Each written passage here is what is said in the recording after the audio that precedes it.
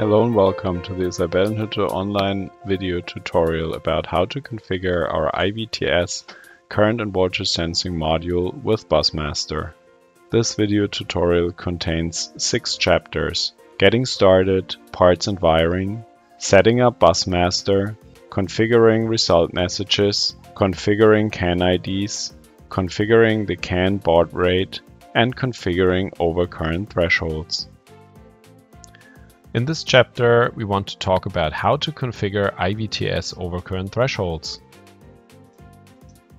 For this, we will need the IVT-S datasheet version 1.01. The datasheet can be obtained at our website, isabellenhütteusa.com, or from the websites of one of our partners.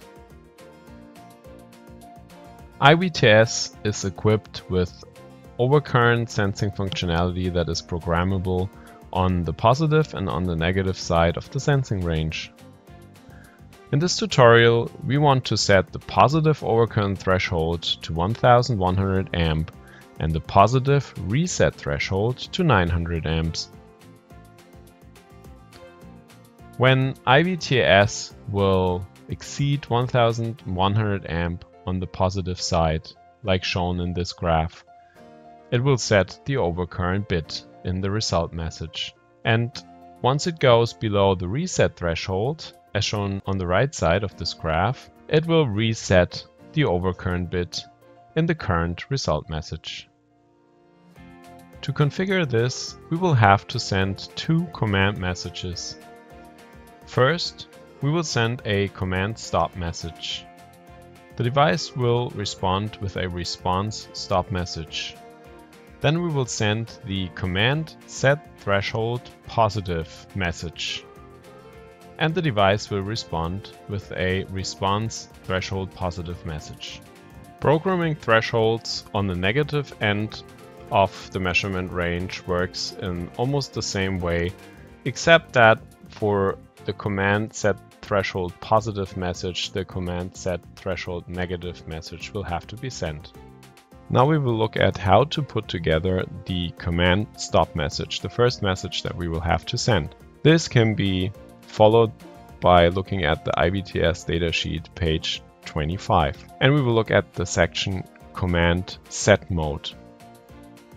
The command set mode basically defines whether the module is in stop mode or in run mode. And it has 2 different settings: the actual mode, which is valid until the next reset in data byte 1, and the startup operation mode, which requires a store command to save the setting, and which is valid after each startup.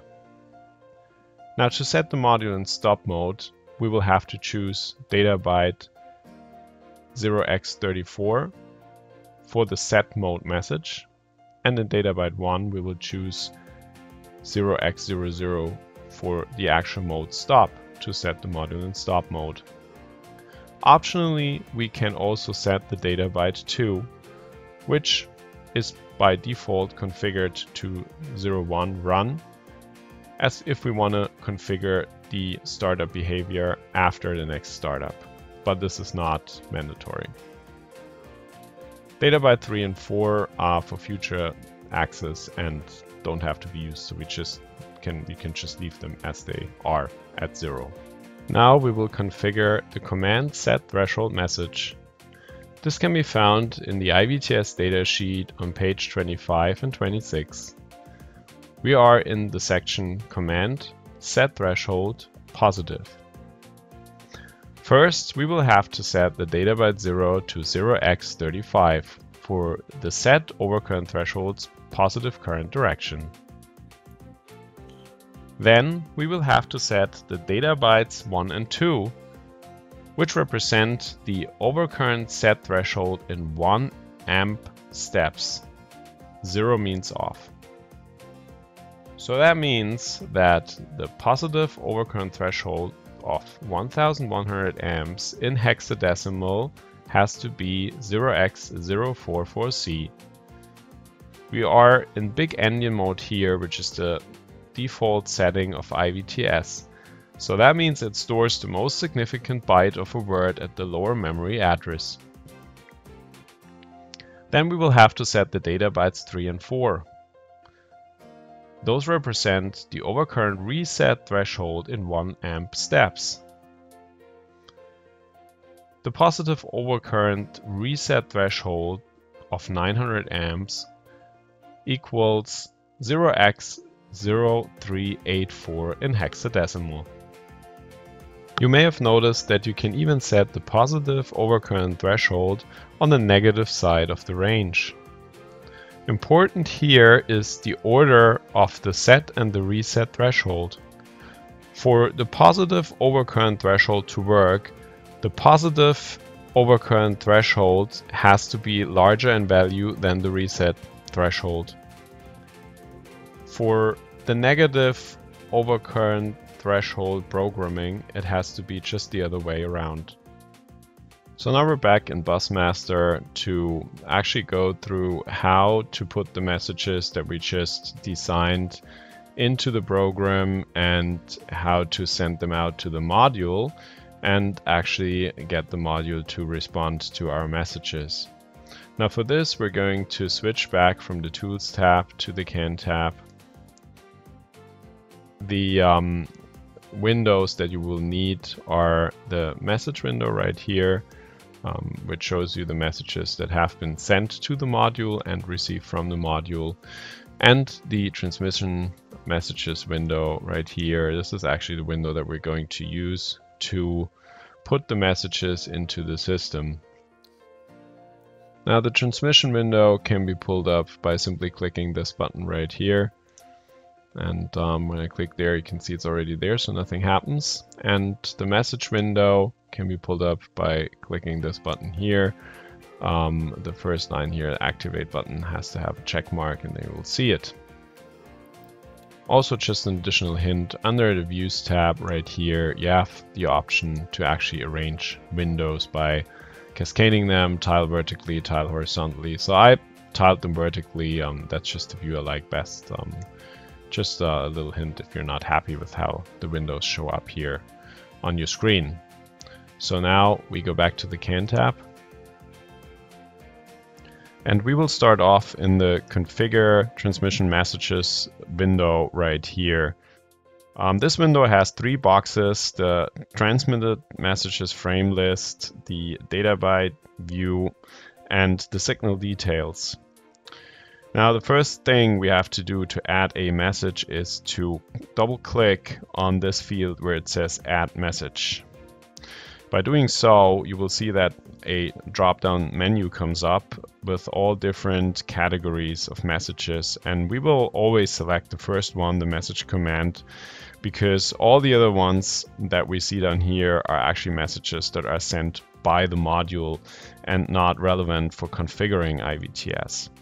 And we see all these messages here because we uploaded our CAN-DBC file before into Busmaster. Now we select the first message, and by doing so, you can see that all command messages populate down here under Signal Details.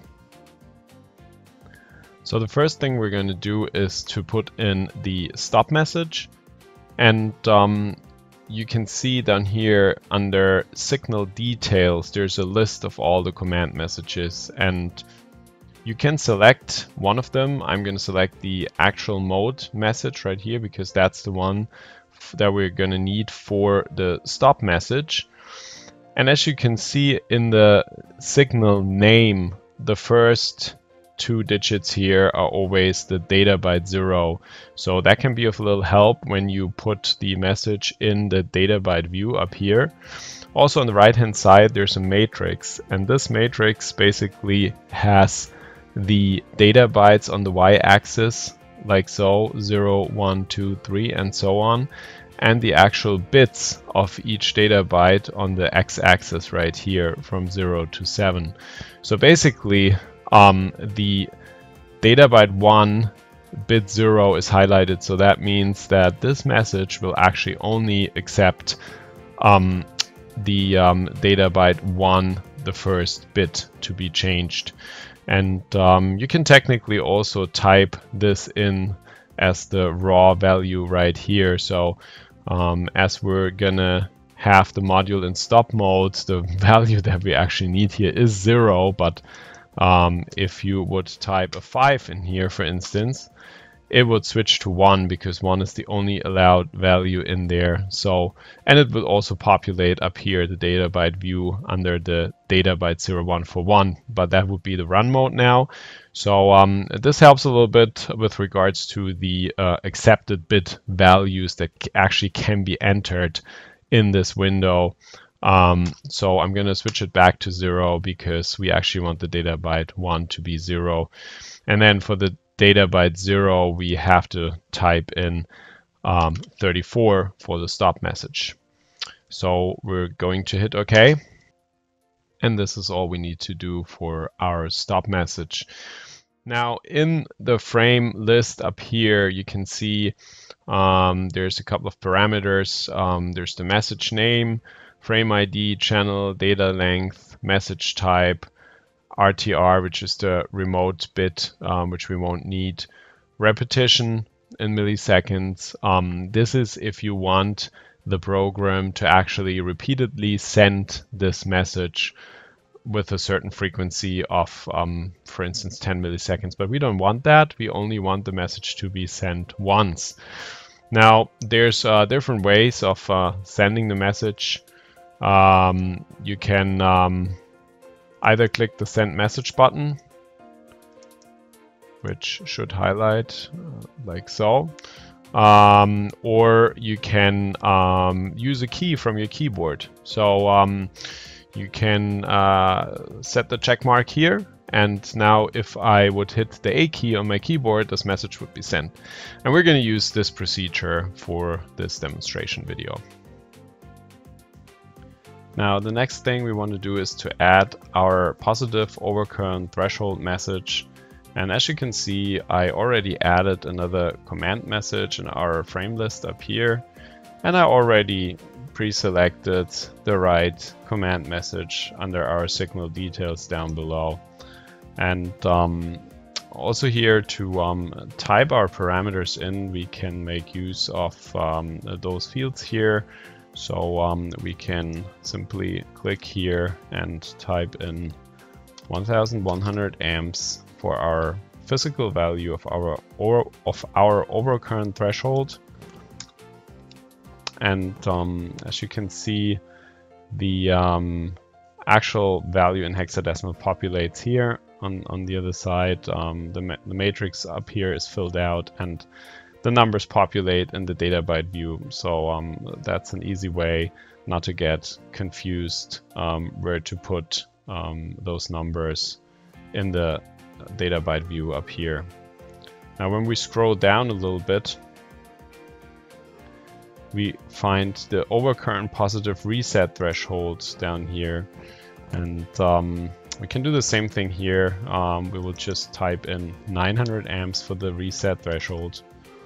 Under physical value, hit enter, and you can see under data byte 3 and 4 the corresponding hexadecimal value 0384 populates. Now the last thing we need to do is to type in data byte 0, which again is the first two digits in under our signal name, and this message is complete.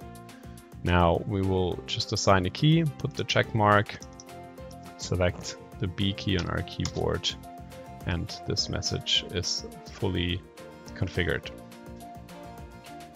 Now we will be able to send our messages by simply clicking the assigned keyboard letters. I will do so by starting and hitting the A key. And as you can see, the stop message was sent, and the IVT-S module confirms with the corresponding response message. Now at this point I want to mention that as the IVT-S module has been in stop mode, there haven't been any result messages coming in, but the standard configuration of IVT-S is run mode. So if your IVT-S is still in default settings, you will have to send a stop message first to perform this configuration. The next thing we will do is to hit the B key on our keyboard. And by doing so, you can see the corresponding command message to set our positive overcurrent threshold has been sent, and the module responds with the corresponding response message confirming the settings.